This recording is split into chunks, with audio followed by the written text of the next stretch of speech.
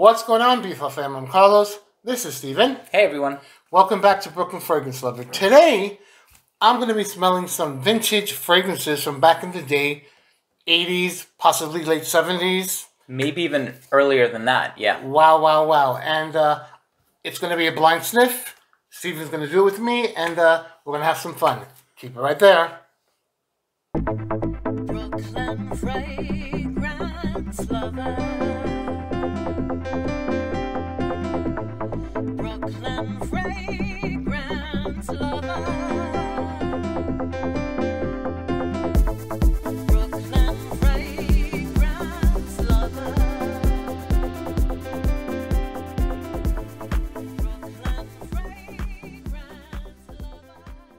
Thanks so much for tuning in today. As always, we really do appreciate it and hope that this video finds you all safe and healthy. If this is your first time landing here at Brooklyn Fragrance Lover, I would love if you would consider subscribing to my channel. Show some love over at Adolescence. Thank you. Come back here and click the bell icon, and that'll inform you whenever I upload some content here to BFL. Speaking of content, nice to see you again, sir. Of course, it's always a pleasure. Thank you for making the trip to New Jersey. My pleasure, my pleasure. Spent a couple of days, you know, a lot of fun.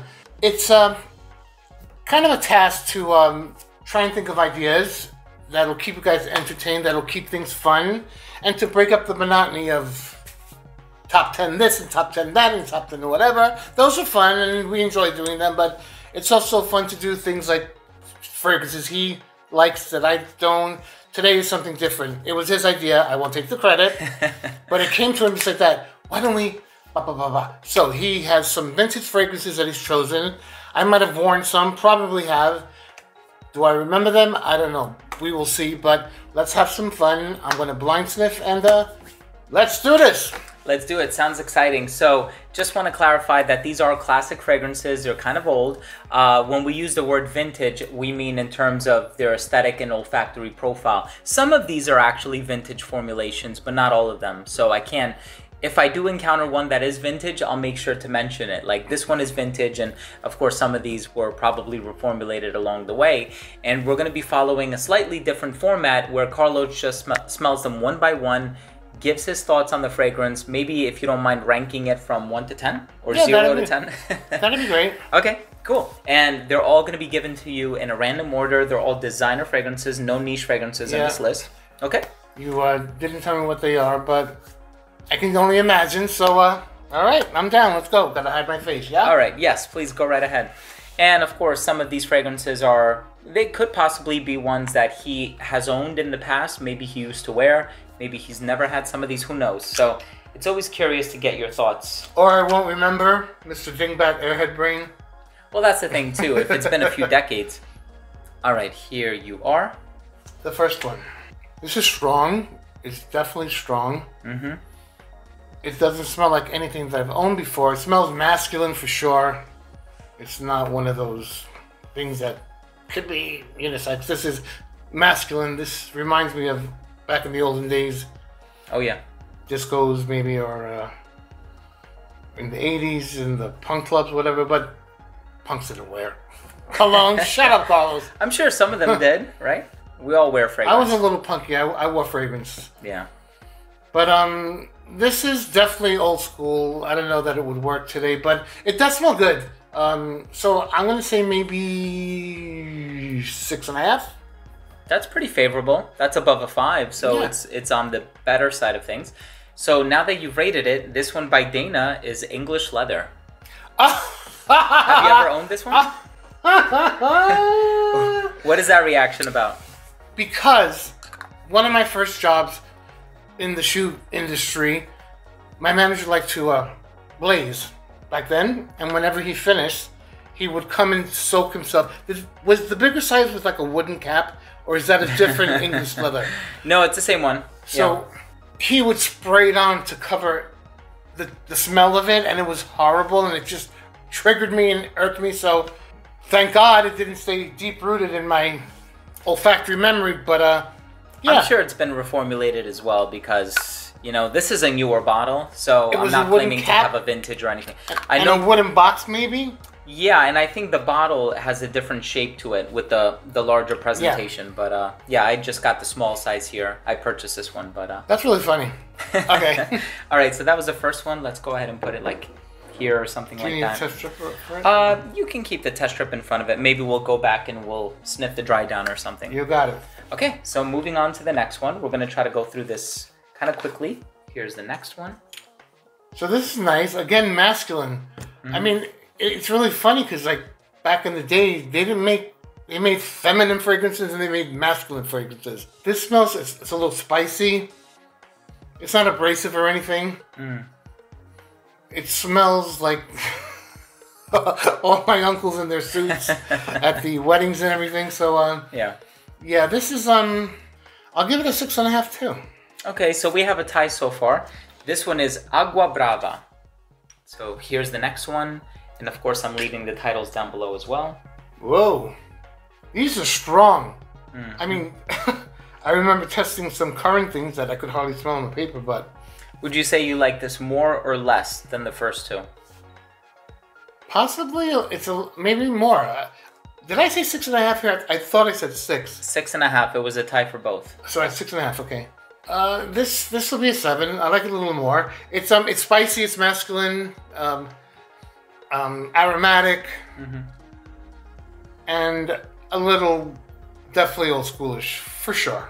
And the one you just smelled that you gave a 7 to is One Man Show by Jacques Bogart. And did you ever have this one? I never had it, but I've seen it talked about in the forums and in the groups. Yeah, so, all right, cool. Trying not to take up too much of your time, but we definitely appreciate the viewership. Oh, wow. Boy, the common theme here is definitely strong. Everything is just full. These are not sport flankers. Wow.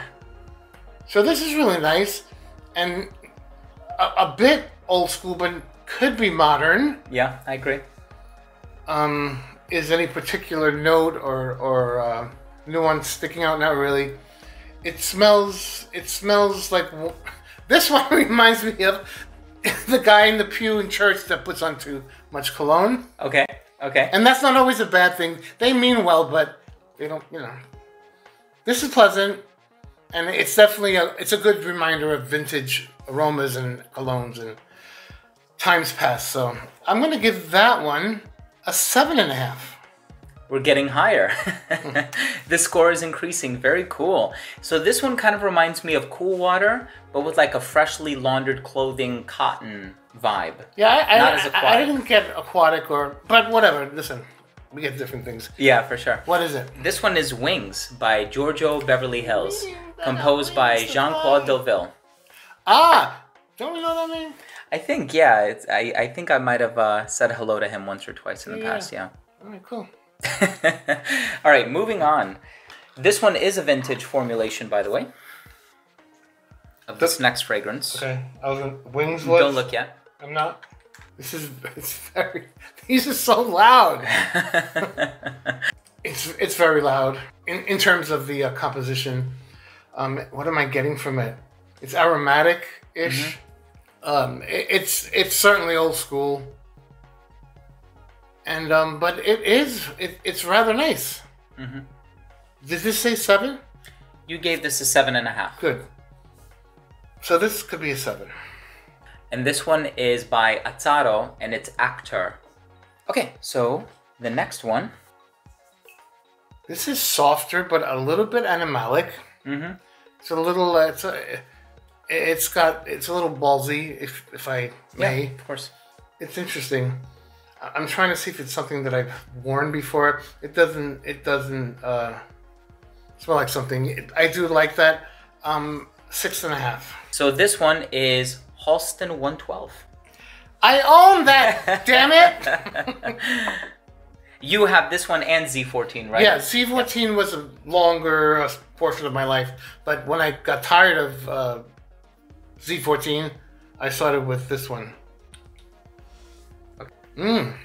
It's a little lemony, it's a little fresh, a little bright. Absolutely. Yet has a strong base. This is nice. This is rather pleasant. I'll 7 that. Wow, very good. and it's Jovan Musk. I wore that too. It was one of my first ones ever in my life. You've suppressed so many memories, it seems, Carlos. Yeah. This is strong. Very nice. I don't think I get any floral components. It's a little, perhaps, ambery and kind of woodish, maybe. Mm-hmm. I don't smell any bright citruses or anything of that nature. I do like this. There's a soapy quality as well. This is good. This is really pretty good. And this one is also really inexpensive as well. I'm gonna go to 7. There's got to be a real 8 in there. Like I do like it a lot though on the real, but I'm just gonna keep it safe with a 7. So this one is Cerruti 1881. Here you are. Did that spray give you a little trouble? It did, yeah. I heard it. So this is clean again. It's soapy. It's good. No, a soapiness is what I get. It smells good. It smells fresh. Not so overly dated. 6.5. So I got the original Bijan for men. I used to wear that too. Yeah, I had to look at the box because I know there's also Bijan Nude, which I own. So I wanted to make sure that I sprayed the original. I don't remember. I don't remember. In my opinion, this is the strongest one of all the fragrances that I just sprayed for you. Probably except for the Azzaro. I can read just the scores. Well, yeah, let's smell them again now after you smell all of them. Here you go, sir. All right, cool beans. This is a little subtle. It smells gentlemanly and soapy again. I think maybe I have a soapy thing going on in my nose. It's not overly strong, but pleasant. Not particularly dated. 6.